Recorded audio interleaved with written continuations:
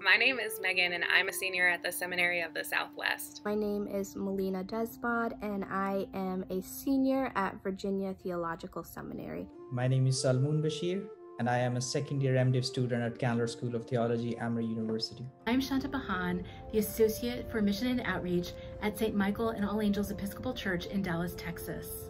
I'm Sarah Stonecipher Boylan, and I'm a SIM scholarship recipient. My scholarship through SIM is not a one-way deal.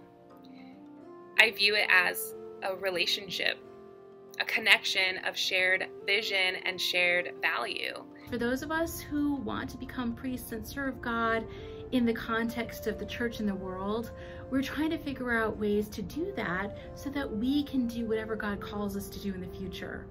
SIM and the ongoing support helped enable me to focus on my studies and give me opportunities to actively reflect and react to our ever-evolving circumstances.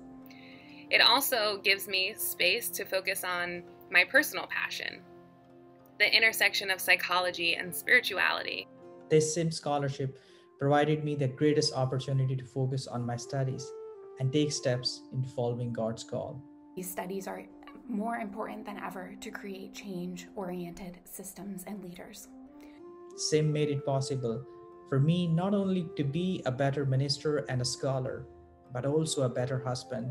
We are utilizing our gifts and our talents and our time to edify the church together. SIM has been an amazing partner in my life in ministry and will be beyond seminary, but also for our wider church as SIM meets so many people in so many different stories. It helped me, it sustained me, it was a cushion for me, it was a gift from the Holy Spirit that I will always cherish as a sign of God's call in my life and the affirmation that others are offering.